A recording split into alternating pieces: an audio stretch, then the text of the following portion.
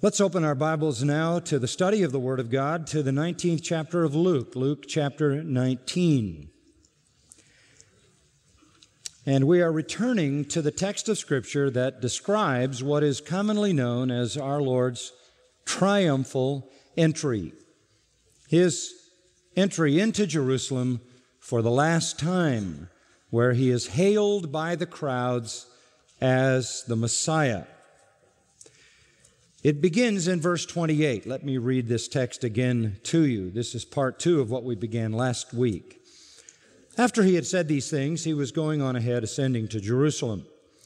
And it came about that when He approached Bethphage and Bethany, near the mount that is called Olivet, He sent 2 of the disciples, saying, "Go into the village opposite you, in which as you enter you will find a colt tied, on which no one yet has ever sat. Untie it and bring it here. And if anyone asks you, 'Why are you untying it?' thus shall you speak, 'The Lord has need of it.'" And those who were sent went away and found it just as He had told them. And as they were untying the colt, its owners said to them, "Why are you untying the colt?" And they said, "The Lord has need of it." And they brought it to Jesus, and they threw their garments on the colt and put Jesus on it. And as He was going, they were spreading their garments in the road. And as He was now approaching near the descent of the Mount of Olives, the whole multitude of the disciples began to praise God joyfully with a loud voice for all the miracles which they had seen, saying, "Blessed is the King who comes in the name of the Lord, peace in heaven and glory in the highest." And some of the Pharisees in the multitude said to Him, "Teacher, rebuke your disciples." And He answered and said, "I tell you, if these become silent, the stones will cry out." And when He approached, He saw the city and wept over it, saying, "If you had known in this day, even you, the things which make for peace, but now they have been hidden from your eyes. For the days shall come upon you when your enemies will throw up a bank before you and surround you and hem you in on every side, and will level you to the ground and your children within you. They will not leave in you one stone upon another, because you did not recognize the time of your visitation." This has to be the most unique, the most unparalleled coronation ever. First of all, as we noted last week, it is humble in all its aspects. And that is unique for a coronation. But beyond that, it is also unique because there is such irony in it, such stunning contrast between the commendation of Jesus by the people and the condemnation of the people by Jesus. On the one hand, it is large and enthusiastic acclamation and admiration. On the other hand, it is shallow and hypocritical. On the one hand, it is generated by the people's joyful hope of immediate victory over their enemies. On the other hand, it is met by the king's sorrowful pronouncement of disaster and doom in the coming defeat by their enemies. On the one hand, it is the people's eager desire to enjoy the glories of total triumph and the arrival of the kingdom of God. On the other hand, our Lord pronounces on them the agonies of total conquest in the arrival not of the kingdom of God, but of the judgment of God. The contrast between what the people expect and what they will receive is vast. The contrast between the attitude of the people, one of joy, and the attitude of Jesus, one of sorrow, couldn't be more distinct. The words of the people are words of celebration. The words of Jesus are words of condemnation. The people expect the best. He pronounces the worst. They want exaltation. He promises devastation. They expect a conquering hero. They get a condemning judge. Surely there has never been a coronation like this. where at the very event itself, the king, being offered the throne, refuses it and turns on his people to bring destruction.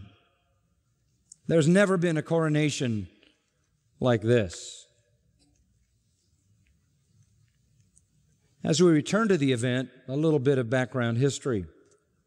A few weeks before this, Jesus had performed one of his most notable miracles, the raising of Lazarus from the dead. It occurred in Bethany, that little village 2 miles east of Jerusalem on the road to Jericho. Enough time had gone by that Lazarus had well circulated in the world, and everybody essentially knew of this remarkable resurrection. After raising Lazarus from the dead a few weeks earlier, Jesus then left Judea and the surroundings of Bethany and Jerusalem to head north into Galilee. He had spent a few weeks in Galilee and now has begun moving south.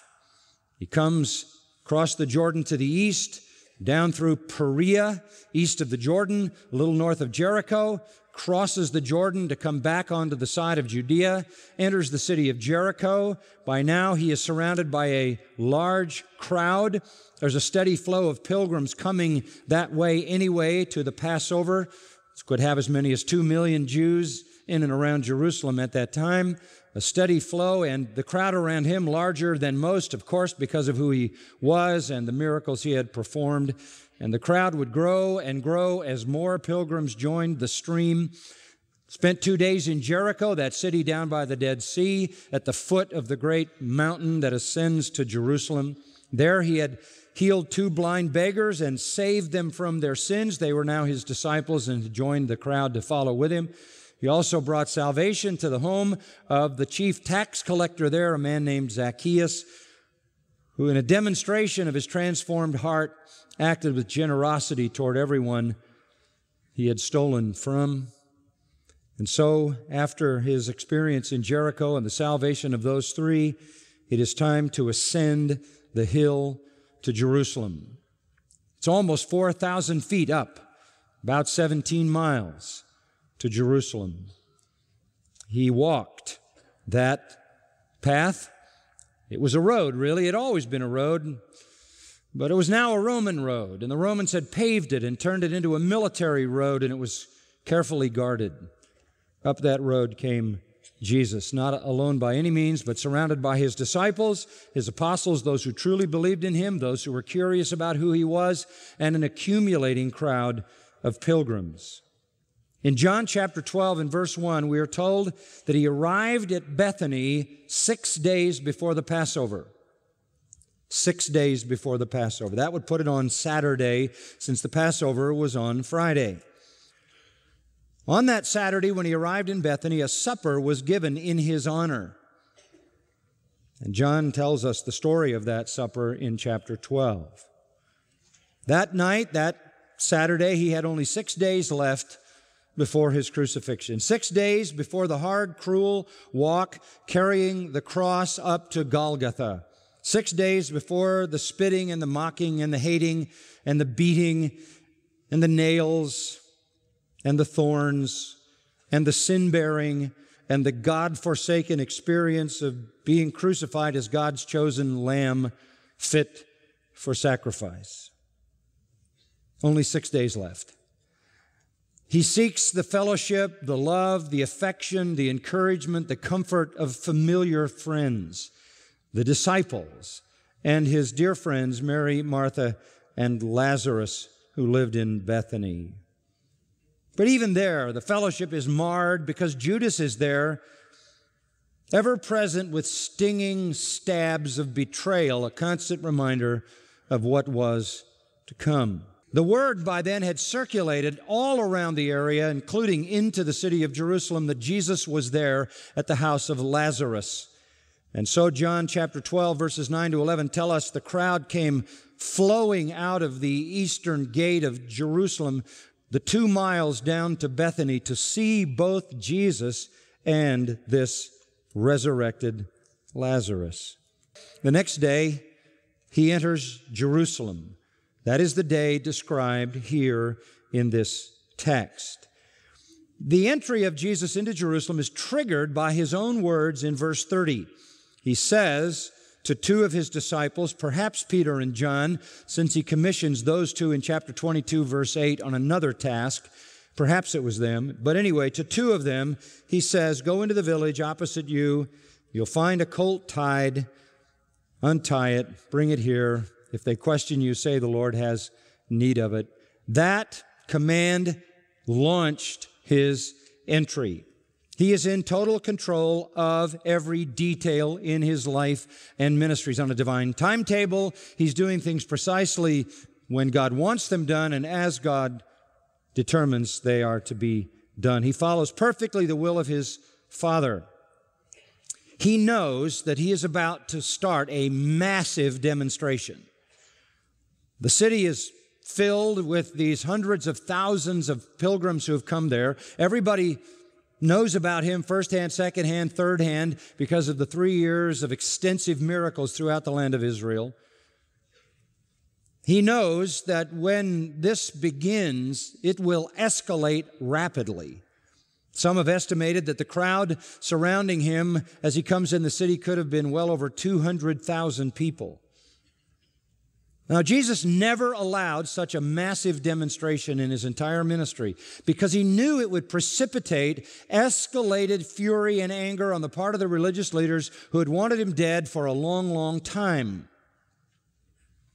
A display like this would speed up everything toward them completing their mission of his execution.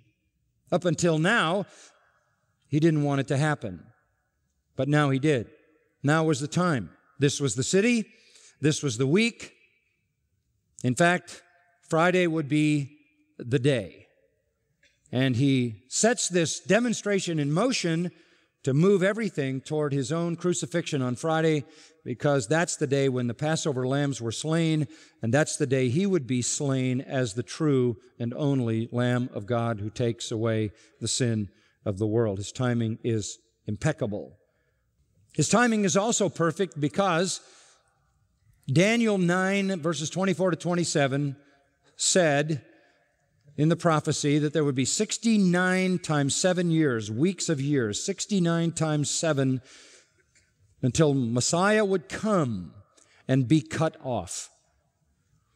69 times 7 is 483 years. They calculated years at 360 days a year. 483 years at 360 days totals 173,880 days.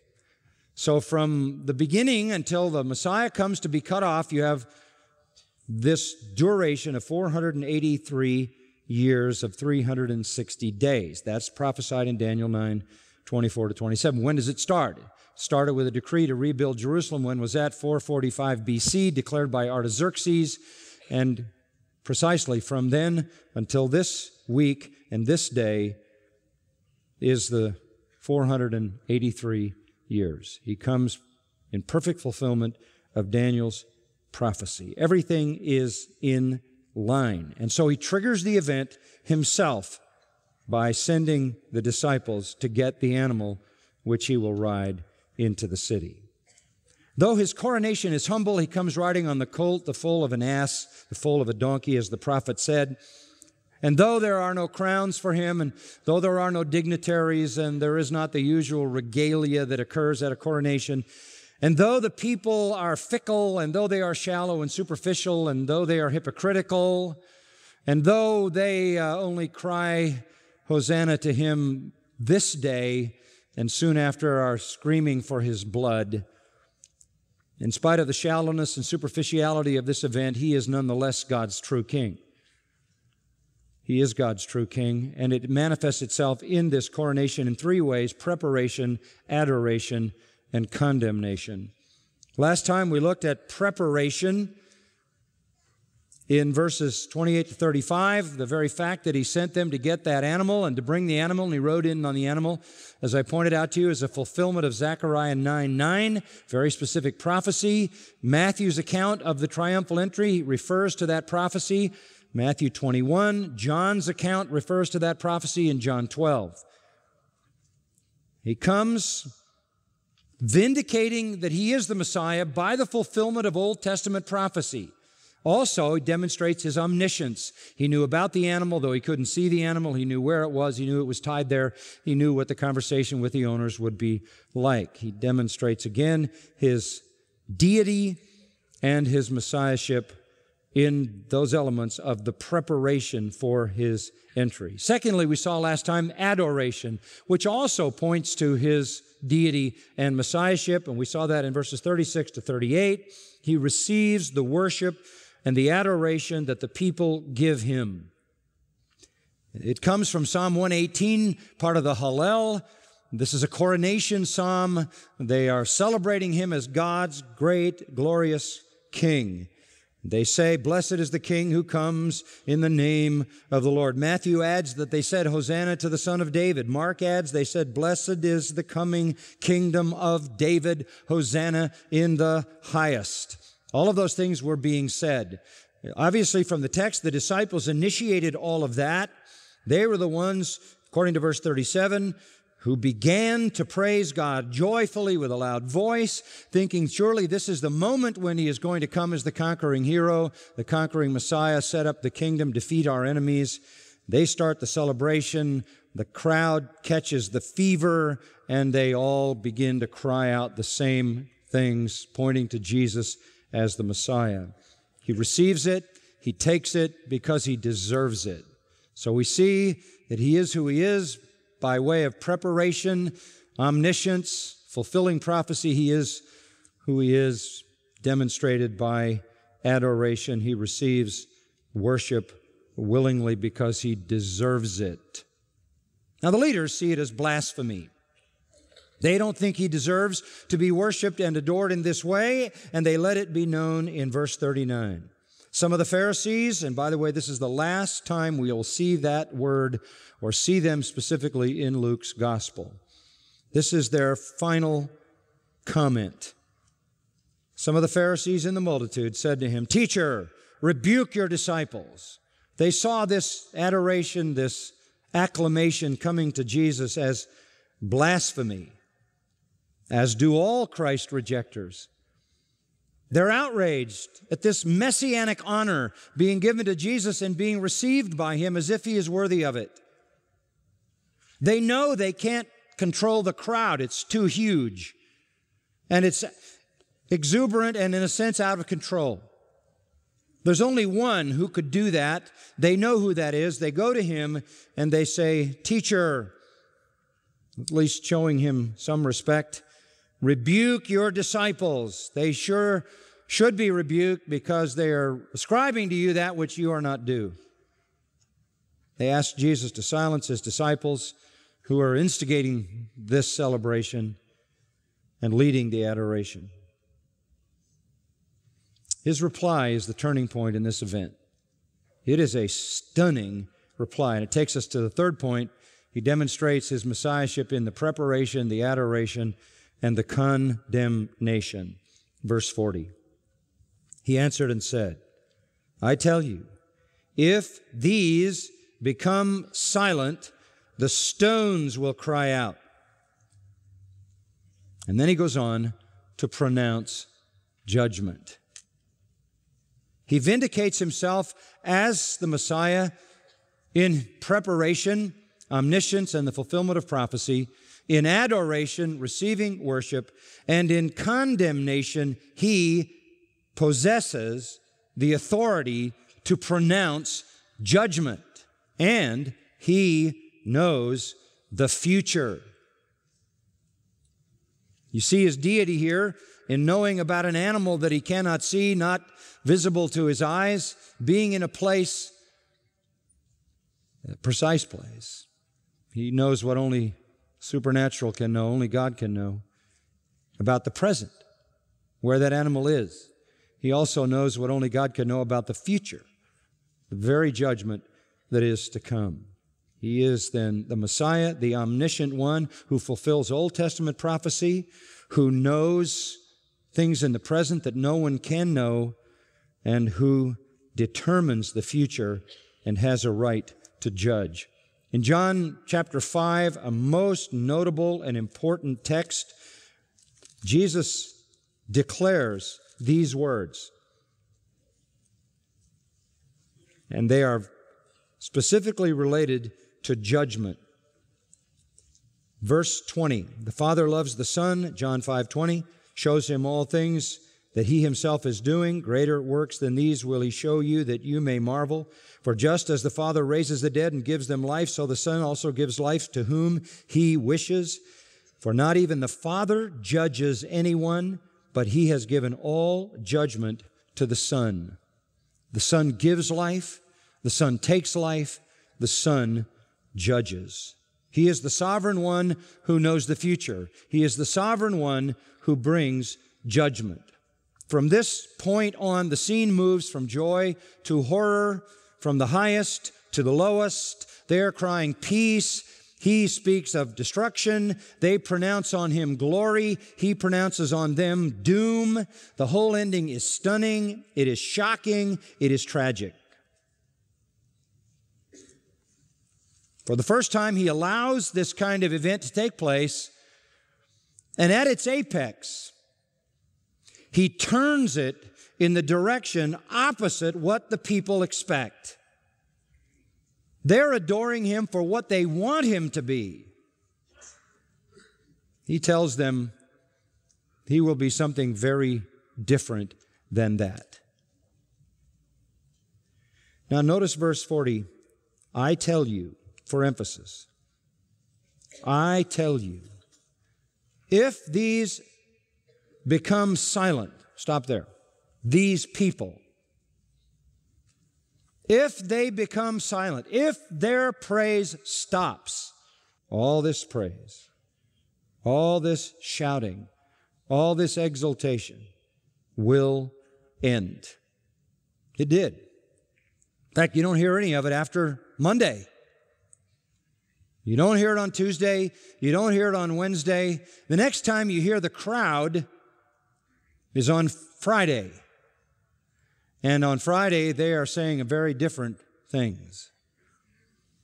If you look over to the 23rd chapter of Luke, you get a little glance. You could also look at Matthew 27 and get the same. But in verse 18, you can start there. They all cried out together. This is the mass of people gathered before Pilate. They all cried out together, saying, away with this man. Release for us Barabbas. Who is Barabbas? One who had been thrown into prison for a certain insurrection made in the city and for murder. They wanted a murderer to be released rather than Jesus. And Pilate, wanting to release Jesus, verse 20, addressed them again. They kept on calling out, saying, crucify, crucify him. And the same kind of mob hysteria. He said to them the third time, why? What evil has this man done? I found in him no guilt demanding death.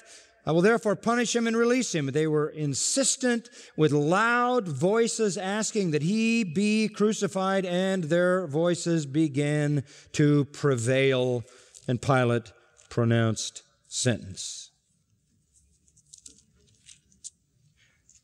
If these become silent, and they will, when these become silent, since these will become silent, the stones will cry out. It needs to be noted that the silence of Israel has not yet been broken. That week, when the crowd fell silent, launched millennia of a refusal on the part of Israel to acknowledge Jesus as their Messiah. How fickle they were. A few days later, they're saying, crucify him, crucify him. Give us a criminal, give us a murderer. We don't want Jesus. They're still saying it. These 2,000 years later, when that crowd fell silent, that nation fell silent. And they're still silent. The opposition to Jesus was so strong that even after the resurrection from the dead, praise of Jesus was never raised in the city of Jerusalem or in the land of Israel, except among the few thousand who were saved. When Jerusalem grew silent, Jesus said, the stones will cry out. Cry out, kradzo, scream, future tense. When in the future these people become silent, in the future the stones will scream. Screaming stones? What is that? What is that? It's more than just the expression of praise from some inanimate object, as if God is to be praised by His creation. Far more than that. In fact, in the little prophecy of Habakkuk chapter 2, we have a very good parallel. In the prophecy of Habakkuk, we have a statement of judgment on the Chaldeans, the wicked pagan Chaldeans.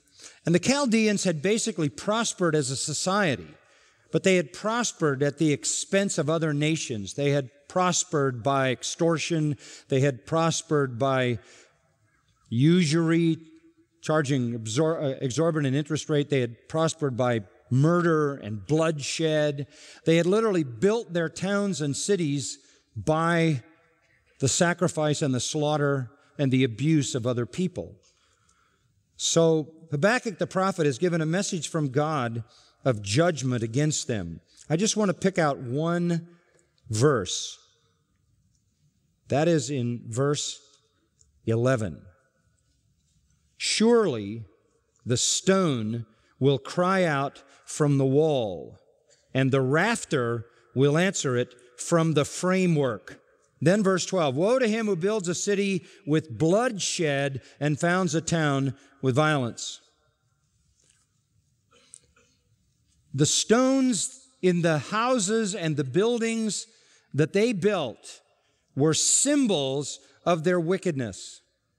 The walls of their houses and the timbers of their roofs, plundered from others, gained by bloodshed and usury, scream of their wickedness, scream of their guilt. And Jesus is saying the same thing here. There are going to be some stones who will cry out against you as the stones in the past cried out of the guilt of the Chaldeans. All you had to do was look at their houses, and when you saw them, all their prosperity, all their edifices were testimonies to their corruption and bloodshed. The stones cried out of their guilt and the judgment of God upon them. And some stones are going to do the same in your case. That's explained in the next section, verse 41. When he approached, he saw the city and wept over it. There are a number of words for weeping. One of them, one of the Greek words, is used in John 11:35 over Lazarus. Jesus wept. That is a simple word for weeping. This is a much stronger word. In fact, this is the strongest word in the Greek language. It would be equal to our word sobbing, heaving. Very strong. The strongest. A heaving, sobbing, agonizing, wrenching expression of sorrow. No stronger word exists. Jesus sees Jerusalem and he's racked with agony. He begins to heave and sob. This is part of the tears and strong crying, I think, that Hebrews 5:7 encompasses. He is agonized over their superficiality. You would think he'd be happy with all this attention at that moment, right? It all looked good, but he could see through it. He wept in the face of their hypocrisy and their shallowness and their rejection in a few days, which he was well aware was coming.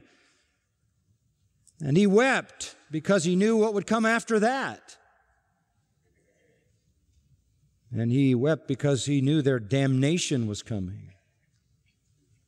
So listen to what he said, saying, and this is sorrowful, heartbreaking. If you had known in this day, even you, the things which make for peace. I'm not talking about peace with Rome, not talking about political peace, not talking about internal social peace. He's talking about peace with God. If you had only known, if you had only known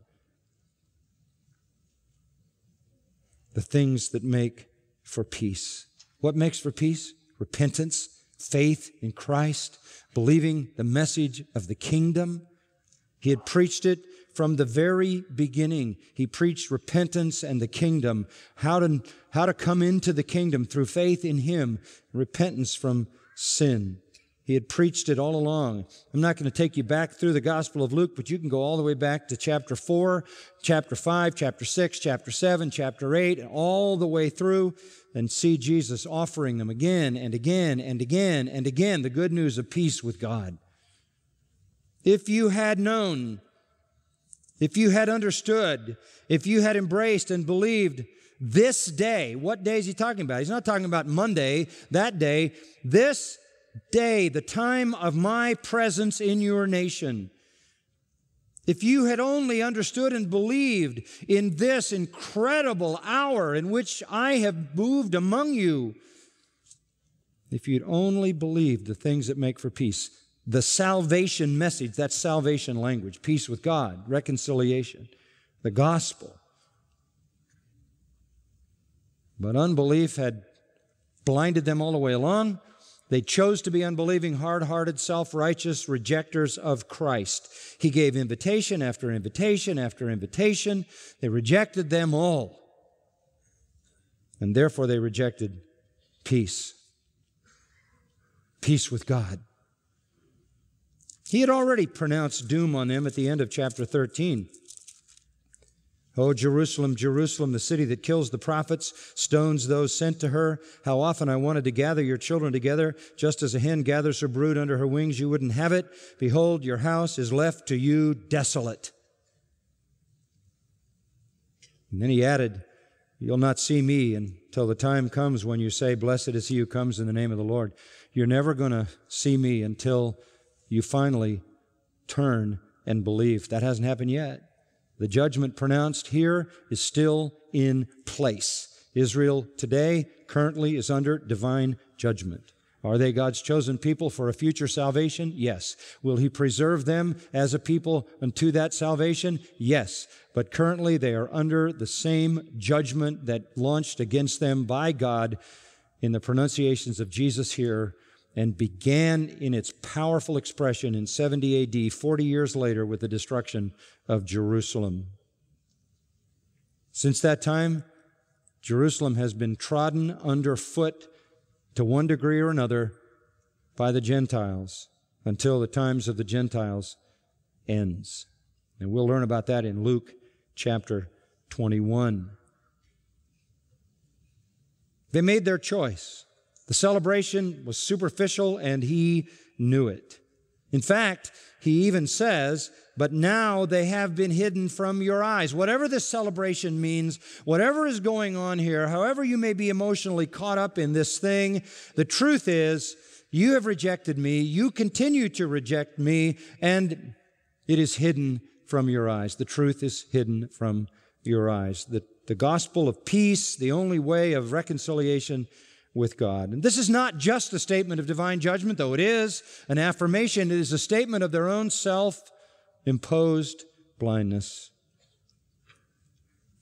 In fact, now they have been hidden from your eyes. Right now, here and now, you're in the dark. In the future, they will not believe. For what was a chosen blindness becomes a judicial blindness. They never believe. Read the record of Acts 2 through 7. Jerusalem never believes. They don't believe now. They never have. They will not until the end time when they look on him whom they've pierced, as Zechariah said, mourn for him as an only son. A fountain of cleansing is opened. Then they receive their kingdom. That's in the future. And Jesus then describes the judgment that's coming. Verse 43, for the days shall come upon you when your enemies will throw up a bank before you, surround you, hem you in on every side, level you to the ground and your children within you, and they will not leave in you one stone upon another. Let me just break that down quickly for you. The days will come upon you. That's an Old Testament expression used many times in the Old Testament. Isaiah 39:6, Hosea 9:7, Amos 4:2, etc., etc., etc. The days will come upon you, often used as an Old Testament expression of coming judgment. Coming judgment. This is just another time when Jesus refers to coming judgment. 5 aspects. Look at them. Number 1, 5 aspects to this judgment. Number 1, verse 43, your enemies will throw up a bank before you, or better, a barricade. When in ancient times you wanted to conquer a city, you surrounded the city and built a barricade to keep everybody in, and you starved them to death. No one could get out. No one could get in. So you cut off the food supply, and if possible, the water supply as well. They built a palisade, if you will, or a barricade, a high barrier to seal off the city so that no one could go in and no one could go out. They built it out of wood. Josephus, the historian, tells us they built it out of wood and the Jews burned it down. So they built a wall around the city of Jerusalem. This is what Titus Vespasian did, according to Josephus, the historian, in his writing, The Jewish War. That's the first feature. An enemy will come and build a barricade. That's exactly what the Romans did in 70 AD. Second, verse 43, surround you. The enemy then surrounds you at the point of the wall. No one can go in and no one can go out. The city is sealed off from all supplies. Anyone who tries to escape is killed, and thousands on the inside eventually begin, and doesn't take long, to starve and die. This all started in 66 AD. The Jews revolted against Rome in 66. That brought the Romans. That led to the Roman siege in 70 AD. The Romans built this great palisade. The Jews burned it down. They put up a big wall. They then put their troops there, completely surrounding the city, fully cutting it off. That led to the third element, consequentially, hem you in on every side. Suneko, to press, to crowd from all sides, just escalating the pressure from all sides. Number 4, they will level you to the ground. Literally means to shatter against the ground, to smash against the ground. That is to say, the city will then be sacked and flattened. And not just the city, but your children within you. It's not talking only about infants or little children. Tekna, your sons, your inhabitants. So what's going to happen? They're going to build a barricade. They're going to then surround them with their soldiers. They're going to press. And eventually, they're going to break through when the people are so weak they can't fight. And they're going to smash and shatter the population against the ground. And then smash the city and its wall to the ground so that it cannot be rebuilt. This exactly occurred in 70 AD, 40 years after Jesus gave this prophecy. Notice, please, verse 44, middle of the verse, they will not leave in you one stone upon another. Those are the stones, friends, that cry out. When you go silent, the stones will cry out. 40 years later, the stones that made up that glorious city will lie on the ground as rubble, mute, screaming of the judgment on Israel's unbelief. 5 months the siege took. And the Romans overpowered the weakened Jews, starving Jews.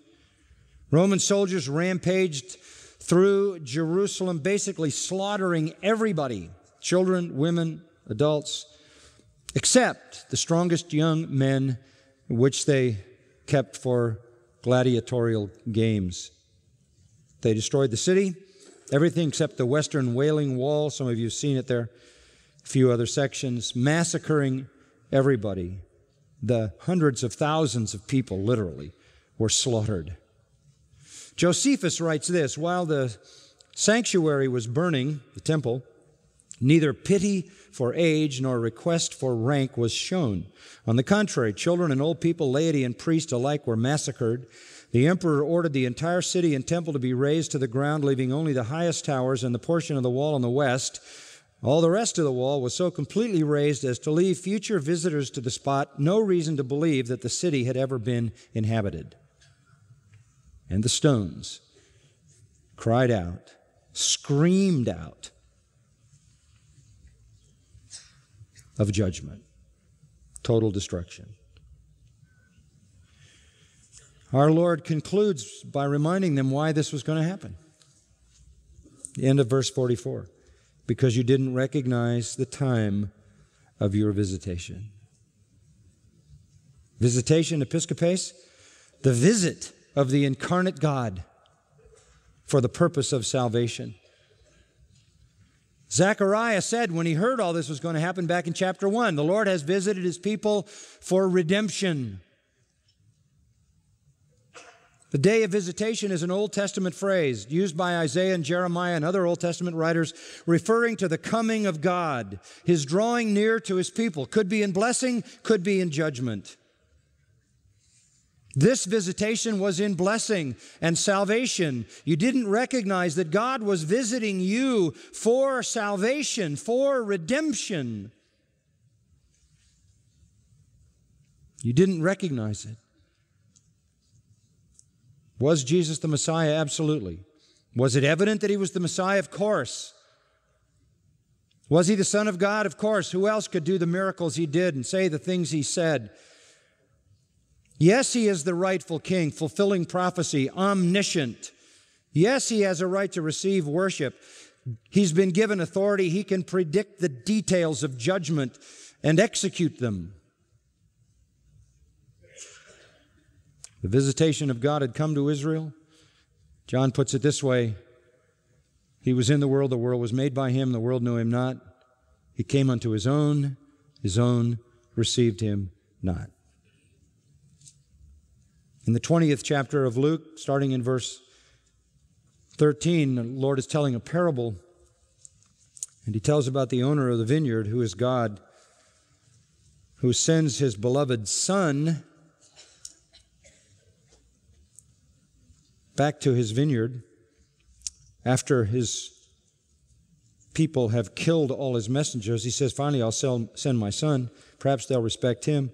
When the vine growers saw Him, they reasoned with one another, saying, this is the heir, let's kill him, that the inheritance may be ours. Threw him out of the vineyard, killed him.